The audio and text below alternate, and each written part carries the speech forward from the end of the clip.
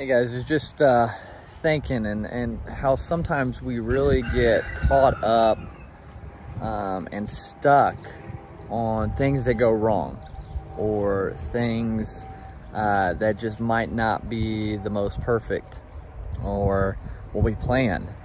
And instead of letting those moments just kind of keep us down and keep us not moving forward in a positive direction, maybe a good thing we could do is just kind of take a step back for a second, take some deep breaths to kind of refocus, and then remind ourselves of something maybe we are grateful for or something positive that is happening, so we don't focus on the negative.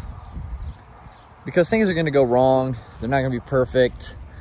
It's just that's how life is. And so if we can kind of relax, take a deep breath, refocus on something positive, like something we're grateful for, that'll put our mindset in a different perspective, in a different direction, to be able to keep growing and moving forward towards what we're working on. And sometimes it's harder than others to do, don't get me wrong, but just take those couple deep breaths, get the mind kind of fixed again right, and then realize something you're grateful for, or remember something you're grateful for, to really get that mind in a healthy setting. So just want to throw that out there. Hope you guys have a good day.